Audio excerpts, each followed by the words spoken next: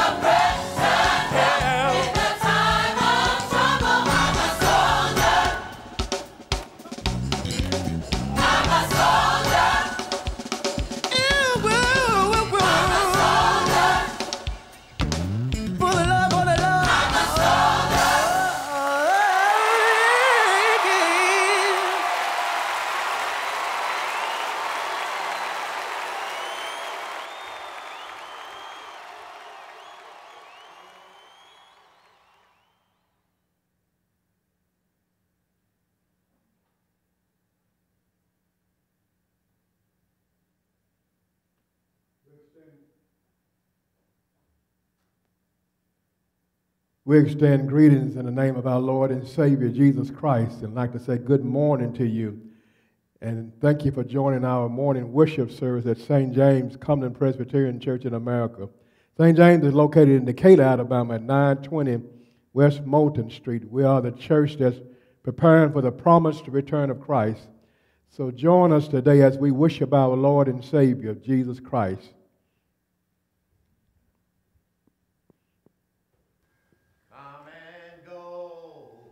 To that land, come and go to that land. Well, now Come and go to that land, where I'm bound, where I'm bound. Yes, sir. Come and go to that land, Lord, come and go to that land. Well, now Come and go to that land, Oh, Lord, where I'm bound. Yes, there's peace and happiness In that land, There's peace and happiness in that land. Well, there's there's peace and happiness in that land. Oh, where I'm bound, oh, where I'm bound. Yes,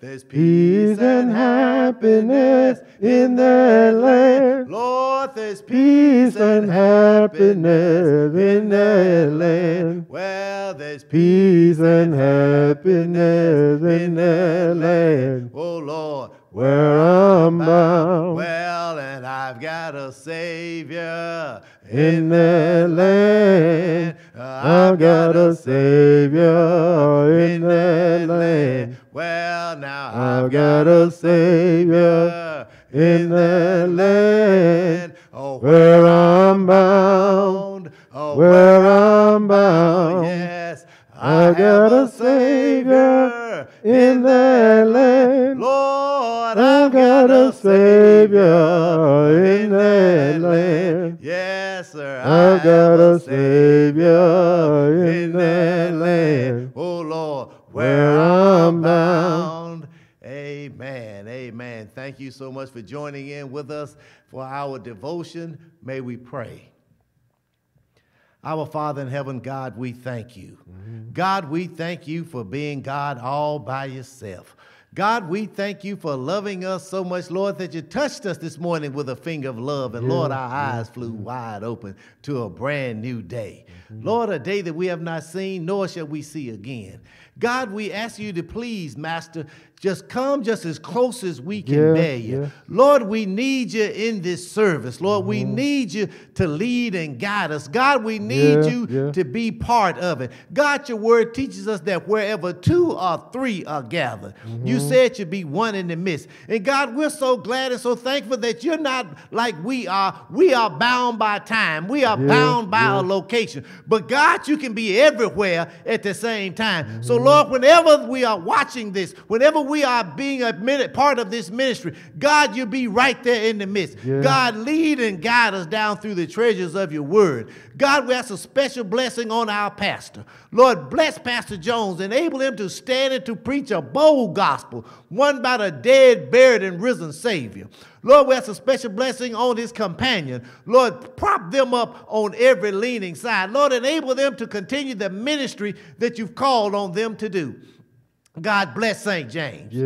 Bless this church. Lord, you know what this church is standing in the need of. Lord, you know all the things about this church. Lord, help us all to be a part of your ministry. Help us all to be about your business. But Lord, not only blessing St. James, but God bless every church door that's opened up in your name. Because God, we're not in a competition between one another. We are all just servants trying to tell a dying world about a Savior that can save anyone. For Lord, if there's someone who does not know you in the pardon of their sin, God, touch them right now. Lord, let them know that they will need a Savior on their side. Lord, if there's someone who has strayed away, Lord, touch them and let them know that you're standing at the door and knock. They can come back to you, Lord, because God, you are a forgiving God. You are a merciful God. And God, you will wipe the slate clean. And Lord, and we can be presented as though we have never sinned. Because God, your blood, the blood of your loving Son covers a multitude of sin. God, thank you for Jesus Christ. Thank you for him coming, suffering, bleeding, dying. But God, thank you for him not staying dead. Because on that third day morning, he rose with all power in his hand. Lord, bless us in all the endeavors in which you've called upon us to do. But not only blessing your church, God, we're asking you to please bless, Master. Bless our communities. Lord, you see all the things that's going on. Lord, you know everything. Yes, the virus is running rampant. But Lord, you also see that evil is also running rampant. God, we ask you to please rebuke Satan in everything that he's trying to do, because we want to pray for our children. Yes, they are here in our area, Lord. There's a spike within the pandemic. Our children have gone to virtual learning. Lord, enable them to learn what you would have them to understand. Lord, enable them to still be able to have the relationship. Please enable them to be able to grow and to mature. But Lord, not only here in this area, but everywhere, Lord. Lord, you know all the situations. We're waiting for you, Master. We're trusting on you to move this virus out of our way. Because God, we know that you're teaching us, you're letting us know, Master, that it won't be long. God, you're letting us know. We see how evil is doing all manners of things. but God, we're trusting in you. We know that you love the poor. We know that you love the oppressed. We know that you love the downtrodden. And so, God, we're going to do everything we can to lift them up and for us to be a part of the solution and not a part of the problem. God, this and many other blessings we ask in your Son, the Lamb of Judah, Mary's baby's name, my Lord and Savior, Jesus Christ's name, we ask. Amen. Amen.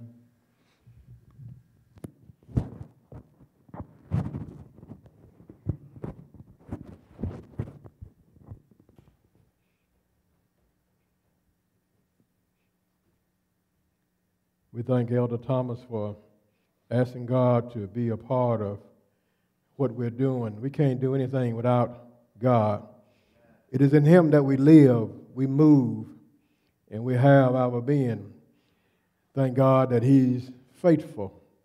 Promise He never leave us, nor will He forsake us. And as we live for a while, we can see when we have our eyes open that God is faithful to His word. He always does what He said He would do.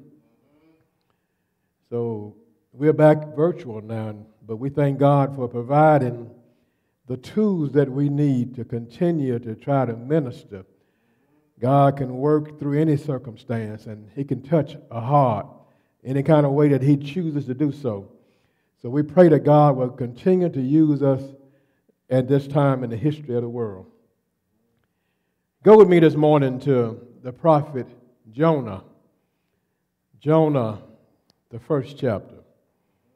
We're going to start reading at the first verse of Jonah, the first chapter, verse 1. And it reads, Now the word of the Lord came unto Jonah, the son of Amittai, saying, Go to Nineveh, that great city, and cry against it, for their wickedness is come up before me. But Jonah rose up and fled to Tarsus from the presence of the Lord, and went down to Joppa, and found a ship going to Tarsus. So he paid the fare thereof, and went down into it, to go with them to Tarsus from the presence of the Lord. A few minutes this morning, I want to ask the question. Can you hear me now? Can you hear me now?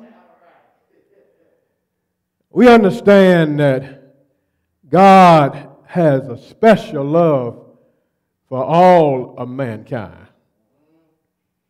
We cannot afford to project the feelings of a lost world on our God. There are no unimportant people in the eyes of God. It is impossible for us to sink so low to where God will stop loving us. Under His guidance, God made us in the image and the likeness of Himself. And under His guidance, we were given dominion over everything that He created. Yet, somehow, the people of the Lord have a tendency to rebel against the will of God. There are times when we will place our own wills and our own ambitions over what we know is the will of the Lord. We have a large capacity to disregard the thoughts of God for our own thinking. Jonah was a man that cast aside God's will for what he wanted to do. The Bible says, we just read it, that the word of the Lord came up to Jonah, telling him to arise and go to Nineveh, that great city, and cry out against it. For their wickedness has come up before me. So Jonah had clear instructions on what the Lord wanted him to do. He knew what he heard from the Lord. But Jonah didn't like his assignment. Instead of Jonah doing what God told him to do, he rose up and he fled to Joppa, thinking he was leaving the presence of the Lord. When he got to Joppa, he bought a ticket, paid his money, and got on a ship headed to Tarsus. The word of the Lord did come to Jonah. He had no doubt in his mind what God wanted him to do. But he made up in his mind that he didn't want to see the people of Nineveh saved. He wanted to see them destroyed. Nineveh was a part of Assyria. Assyria was a bitter enemy to God's people. And since Nineveh was their enemy, Jonah did not want to deliver a message of hope to them. He wanted to see them totally annihilated. God told him what he wanted him to do. We might say it's crazy not to do what God says when we understand what he wants us to do.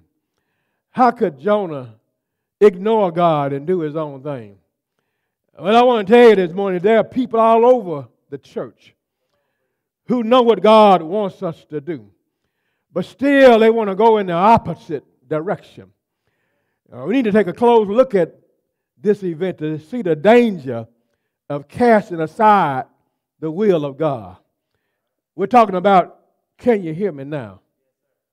First of all, when we ignore God's will, we're moving away from his plan for our lives. When Jonah disobeyed what he knew God wanted him to do, he was moving away from the plan of God. Human beings are given the ability to make choices. God didn't make us robots where we're under control of a superior being, but he gave us a free will. We can choose to do God's will, or we can choose to do our own will. God lets us know his will and the part that he wants us to play in fulfilling his will. But then it's our choice to obey him or to do our own thing. Every time we choose to do our own thing, we're moving away from the plan of God. When Adam ate from the tree of the knowledge of good and evil, he was moving away from the plan of God.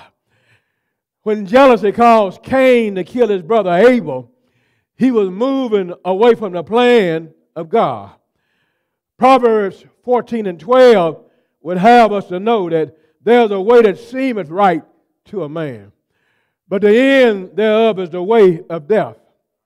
That lets me know that we cannot use our own human reasoning and logic and perform the will of the Lord. We just can't do what we think makes sense and be pleasing to God. We can't govern ourselves by what other people are doing and please the Lord. You see, God's thoughts are higher than our thoughts, and his ways are not our ways. As the heaven is higher than the earth, so are God's ways higher than our ways, and his thoughts higher than our thoughts. We got to submit to God's will and not our own if we want to please him. We just can't base what we do on how we feel and be pleasing to the Lord. God can see better than we can see. And he has much more information than what we have. We got to remind ourselves that God is Lord over our lives, and we are his servants. We need to be obedient to the will of the Lord and not our own. When Jonah got the instructions from God to go to Nineveh and warn them, he chose to go in the opposite direction. And he started moving away from God. Kept on moving away from God. Went down in the bed of the ship and fell fast asleep. A storm rose up on the water that day. And everybody started calling on the name of the Lord. Jonah ignored God's word. They told him, why don't you rise up and call on your God? Jonah said, I don't have to call on God. I know I'm the problem. God is punishing you because of what I'm doing. But then secondly, ignoring the will of God comes with consequences. I remember when I was a child, we were well aware that doing our own thing instead of following our parents' instructions came with consequences. I didn't understand it back then, but I know that mom and daddy wanted to instill in us the danger of disrespecting authorities. You see, they loved us and they would rather correct us themselves than to have law enforcement or the penal system to correct us. They wanted us to see how to survive on a job. They wanted to train us how to live among our fellow human beings. They wanted us to avoid the consequences of going against the grain of the power structure because they knew that we would fall into hands that didn't love us like they did. The question is, can you hear me now? I can remember hearing Mama call and give us commands. And if we didn't move far enough, she would then cry out, "Didn't you hear what I said?" We understood it was time for us to comply to her desires. We knew that if we didn't, it came with consequences. She knew how to help us to hear what she was saying. Well, as I look around in the world today, I just believe God is asking us right now, didn't you hear me calling you? I left my word for you to know my will for your life. Did you hear what I was saying? I called preachers and teachers to explain plainly my will for your life. Did you hear what I was saying? I sent the Holy Spirit to live down on the inside of you, to guide you. Were you listening to him? Evidently, you are choosing to ignore what I was saying. I've been holding back my wrath, but now it's time for me to correct you. Proverbs, the third chapter, will have us to know that my son despise not the chastening of the Lord, neither be weary of his correction. For whom God loves, he corrects, even as a father his son that he delights. I just believe we're going through a time of correction. When I look around at the COVID virus right now, running rampant in the world, that tells me that we're being corrected by the Lord. The best scientists in the world came up with cures that was revealed to them by the Lord. But the hardness of the hearts of men are refusing to take advantage of it. That tells me that we're under God's correction. The political system today is coming up with things that will help those who are disadvantaged to live a better life. But there are those around them that are standing in the way, causing it to fail. That makes me know that we are under the chastisement of the Lord. There are those who are claiming to represent God and His church, who are standing behind those who are exercising cruelty and evilness. That tells me we're out of order with the Lord. There are preachers in the pulpit every day that are just like Jonah. They're refusing to warn the people of the Lord. They are only thinking about themselves. Isaiah described them in the 56th chapter. He called them blind watchmen, called them dumb dogs that will not bark. They are sleeping, lying down, and loving slumber. In other words, they are useless. You don't need a watchdog that cannot bark when there's danger approaching you. Oh, you don't want one that's too lazy to protect you from the peril. God wants His preachers to cry out and spare not. Lift up your voices like a trumpet and tell the people their transgression. God is looking for His preachers not to try to appease the people, but warn the people of the danger they're about to destroy. God is asking His church today. Can you hear me now? Can you see where you're going wrong? Can you understand my will for your life? It's time for the church to come back to the Lord with our whole heart. We need to know that God is looking for us to drop our plans and to adopt His plans. But then finally, we have a God who is always willing to restore us back into a right relationship with the Lord. Jonah did disobey God, and it caused him to end up in the belly of a big ship. Jonah said, I cried out to the Lord, and He heard me out of the belly of hell. I cried out, and He heard my voice. The good news is this morning, God specializes in restoration. It reminds me of the prodigal son that went away in a far country. He can testify that God is a God who will restore us back into a right relationship with Him. He ended up in a far country, and he started being in want, hired himself out to a man who was tending swine, and he started feeding the swine. The swine's food looked so good because he was hungry, and then he wanted to eat the slop from the hogs. But then he came to himself, made a decision. I'm going back home and confess my sins to my Father. The Bible tells me if we confess our sins, God is faithful and He is just to forgive us of all our sins. Then He'll cleanse us of all our unrighteousness. We need to humble ourselves and come back unto the Lord. When this boy humbled himself, he got close to home, and he saw the figure of a man standing in the street. As he got closer, he noticed he looked like his father. As his father started looking at the figure coming toward him, he said, that looked like my son. He ran to his boy, put his arms around him. He kissed him on his neck. The Bible tells me the boy started confessing his sins to his father.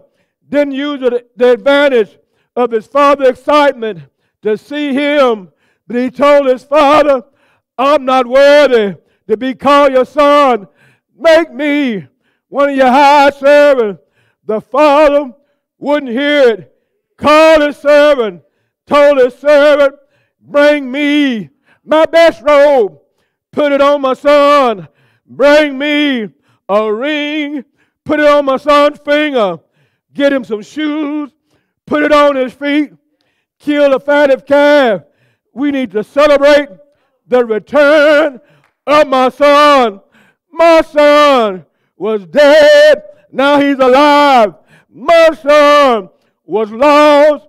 Now he's found. St. James, I want to remind us, it doesn't matter how far we wander away from the Lord, we can always come back to the Lord. We need to turn around and come back to the Lord. I know, we've been drawn away from the things that we see in the world, but God is able to allow us to come back to Him. I know we've allowed hatred. I know we've allowed bitterness. I know we've allowed the things other people are doing to cause us to walk away from the Lord. But God is saying, come back to me. I'm able to restore you back into a right relationship with me. We ought to get out of the hog pen and go back home. God is standing with outstretched arms telling us to come back home. And we'll come back to the Lord. God will cover us with the blood of Jesus. And we'll come back to the Lord. God is willing to justify us.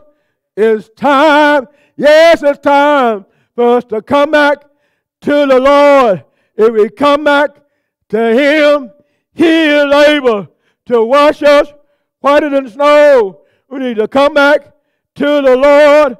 If we come back to Him, we'll be coming under love. If we come back to Him, we'll be coming to mercy. If we come back to the Lord, we'll be coming to grace. God loves us with all His heart.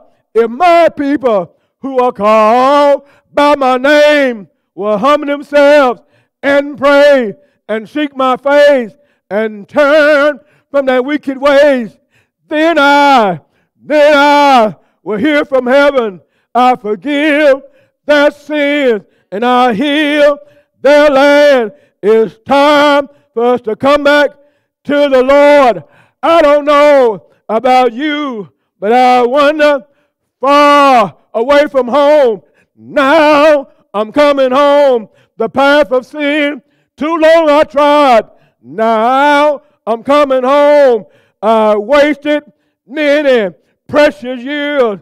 Now I'm coming home. But I repented one day with bitter tears. Now I'm coming home. My soul was sick and my heart was sore. Now I'm coming home. I'm coming home. I'm coming home. Never, no more to roam.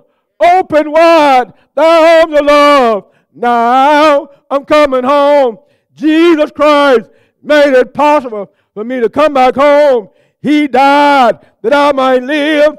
He died, gave me a right to the tree of life. And one of these old days, I'm going to get a chance to go home and be with the Lord. Some glad morning, when this life is over, I'll fly away, going to a land no storm clouds rise, going to a city that has foundation. 3 gates in the east, 3 gates in the west, 3 gates in the north, 3 gates in the south. One of these days, I'm going to leave this troubled world behind, going to a place where Jesus will reign forever and ever. I'm going to reign with the Lord because He told me, suffer with me, you'll reign with me. I'm looking forward to that day. One of these days, this martyr is going to put on immortality. One of these days, this corruption going to put on incorruption. When this earthly house of this tabernacle shall be dissolved, I have another building. I have another building. House of God, not made with hands. I want to know, are you ready? Are you ready? Are you ready to meet the Lord? I want to see you on the other side. We're bearing our burdens in the heat of the day. But one of these days, it's going to all be over. I'm going up to see the Lord Himself share this in from heaven with a shout and the voice of the archangel, and the dead in Christ shall rise first, and we who are alive and remain shall be caught up to meet the Lord in the air. There we shall ever and ever and ever be with the Lord. I'm looking forward to that day. I want to see Jesus for myself. Thank you, Lord. Thank you, Lord. Thank you, Lord. Taking care of my sin. Thank you, Lord. Thank you, Lord. Wiping the tears from my eyes. Thank you, Lord. Thank you, Lord. Making my enemies leave me alone. Thank you, Lord. Thank you, Lord. Being with me when I couldn't take care of myself. Thank you, Lord. You are all powerful. Thank you, Lord. All knowing. Thank you, Lord. Ever present. Look from everlasting to everlasting. Thank you, Lord. Giving me friends on this side, but I have a friend who is better than any friend that I have on this earth. What a friend! What a friend we have in Jesus. All our sins, grief to bear. Oh, what a privilege it is to carry everything, everything, everything, everything, everything to God in prayer. Thank you, Lord. Thank you, Lord. Thank you, Lord. Thank you, Lord. Thank you, Lord. Thank you, Lord. Thank you, Lord. Can you hear me now? Can you hear me now? I know you see the COVID virus. Can you see me now? I know you see those proud boys, all kind of enemies in the world. Can you hear me now? Had it not been for the Lord on our side, we would have been destroyed long time ago. It's time for us to open our ears and listen. He said, watch as well as pray. If you read the Word of God, everything that he said thousands of years ago, we're seeing them right now. We better listen. We have a responsibility to God's people. God knows we did not want to close the church to our members. But God left us in charge of his sheep. Some people think it's all about just the spirit. But God is concerned about the whole man. And there's a virus running rampant. And people all around are catching it. So contagious until it's getting past all kind of vaccinations. I'm concerned about your spirit, but I'm concerned about your flesh also. I've been to the graveyard too many times. We better wake up. God wants us to help him get this harvest in. He's doing it, but he wants to work through us. Don't you want to be used by God? Don't you want God to be pleased with your time that he gave you? And I want to talk to those who have not yet accepted Jesus Christ. Maybe you had no intentions of hearing what I have to say. You just got to flipping through your tablet, or got to flipping through your phone, and just something drew you to me this morning. And something penetrated your heart. I want to tell you that God is just reaching for you. God is using the Holy Spirit to draw you. Don't harden your heart. Give your life to the Lord. You might be a millionaire. Maybe you have all kind of power to where you can command people.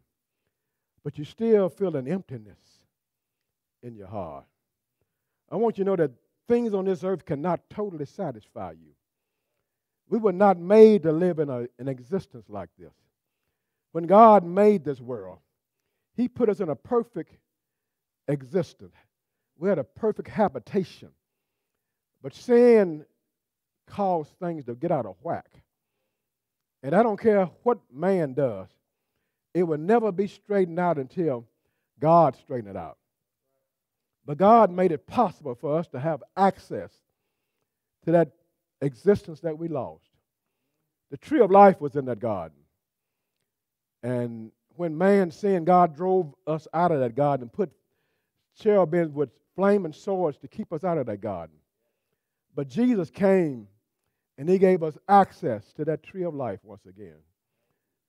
So all you got to do is just admit that just like every other man has ever lived but Jesus Christ, I'm a sinner. Satan wants you to think you so bad until you're not worth saving. He's a liar and the father of lies. We all are just like you are. The only difference between me and the worst sinner in the world is that I accepted Jesus Christ as my personal Savior.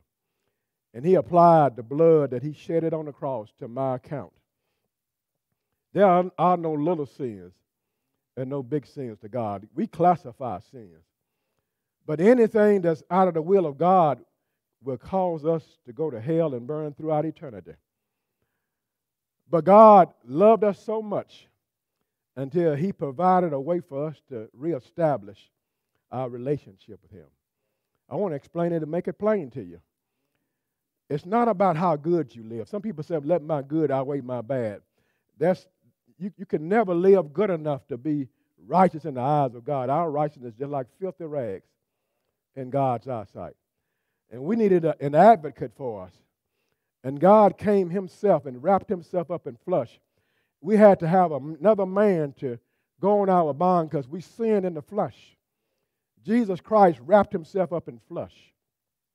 And he came to be our advocate. And he allowed all of our sins to be placed on him. And God took out the punishment that I was supposed to bear and put it on his son. Jesus bared our sins. He died in our place. That's the difference between a Christian and one who do not know God. Every one of us had to have the blood of Jesus applied to us for us to stand before a holy God. God is too holy to have any communion with any sin.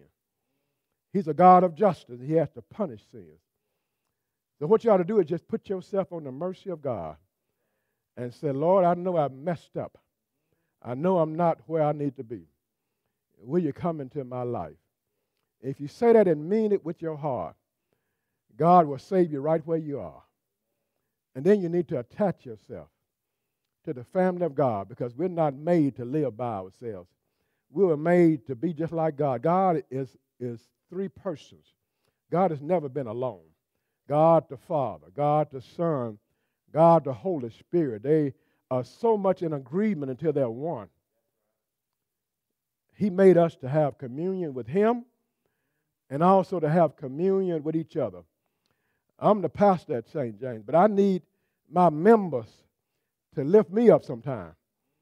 I need to hear from them every now and then, just like they need to hear from me. There is no lone soldiers out here. We need each other. So attach yourself to a Bible-believing church so that you can get strong. When a baby comes into the world, he needs to be fed, needs to be cared for until he can stand on his own.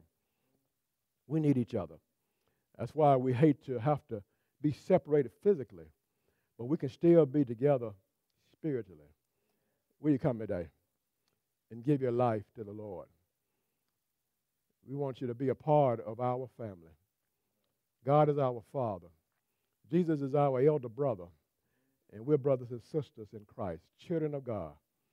Good to have a Father like God who has all power, always with us, and he knows everything. We thank God for you tuning in today. We're going to continue as best we can to minister just like we did when we were in the building. We're having to do it a little bit different now. Every Sunday morning at 9:30, just like we were doing before the pandemic, we will be uploading a Sunday school lesson. It'd be good for us all to hear the same teaching. Every Sunday morning at 11 a.m., we'll either be uploading a sermon or when we get back in the building, we will be here together. We'll let you know when and how we're going to do it. And every Wednesday, a Bible class will be uploaded. We want to stay together so we won't have to come together when this is over. God is going to move this out of our way eventually. But I just believe that he's just waiting for us to get back in line. God needs a healthy church right now. He needs one who has the power to reach outside the walls. We come into this building to build ourselves up to go out and serve. But we can't be slew-footed. We can't be walking both sides of the fence. God wants us to come back to him. And I said us, with our whole heart. I'm not just pointing at one person. I'm talking to all of us. We know ourselves, the things that are inside of us that's not like God. And we ought to ask God to give us the strength to get rid of it. May God bless you. Let us pray. Father in heaven, we thank you for your word. And Lord, we thank you for using a vessel like me, Father, to deliver your word. And Lord, I realize that I can't do it without you, Father. But you called me to this task, Father. And you promised you'll never leave me nor forsake me. And you've been faithful to your word, Father. So we thank you for being our God, Father, and for allowing us, Father, to be used by you, Father. Lord, we ask you to speak to your people through your word, Father. And Lord, let your word have its desired effect, Father. Penetrate the hearts of every one of us, Father. Lord, you know what each of us are going through right now, Father.